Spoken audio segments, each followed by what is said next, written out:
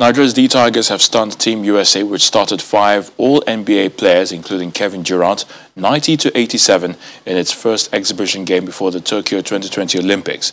D Tigers has 7 current NBA players, and the talent showed as they made 20 of 42 three-pointers while racking up 21 assists. Miami Heat guard Gabe Vincent led Nigeria with 21 points, while Caleb Agada, who plays in the Israeli League, scored 17 off the bench.